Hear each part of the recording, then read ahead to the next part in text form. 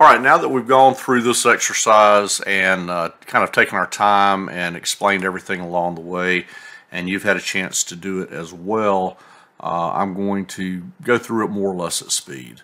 So I'm going to start opening Geometry Expert and create the front face of the part, and then I'm going to do the chamfer of 60 thousandths, and then we have the 1-inch diameter. Then we have that line at -90 minus 45, sorry, 180 plus 45. Actually, either one would have worked. That passes through Z minus 0.840, and that is on that 1-inch diameter. And then we have the 180-degree line at a diameter of 0.880.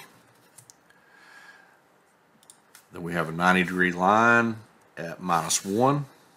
Whoops.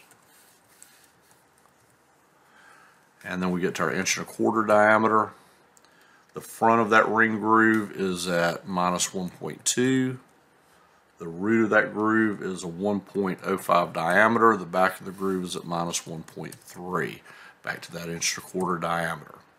Now we get a clockwise circle with a radius of 0.2. And then we get a line that's at 90 plus 35. That passes through Z minus 2.4 on that 2-inch diameter. And then we get to that 2-inch diameter. And then we get to the line that's 15 off of vertical, so we're going to say -90 minus 15. And it passes through Z minus 2.5 on that 2-inch diameter. And then the root of that groove is, make that 180, and then we'll make the root of that groove a diameter of 1.7. The back of that groove is an angle of 90 plus 25, and it passes through Z minus 2.8, also on that 2-inch diameter. And then we have another little piece of that 2-inch diameter. We have a fillet at the back. That's a 0.1 radius, and then that back face there is at Z minus 3. The OD is a 3-inch diameter. The back of the part is at -3.8 in the Z.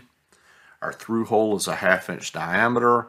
The bottom face of the front counterbore is at Z minus 0.5, and then that counterbore is a 5/8 diameter, and we close the shape out.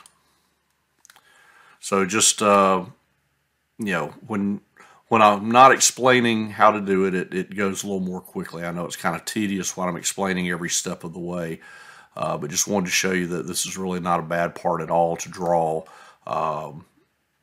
using Geometry Expert.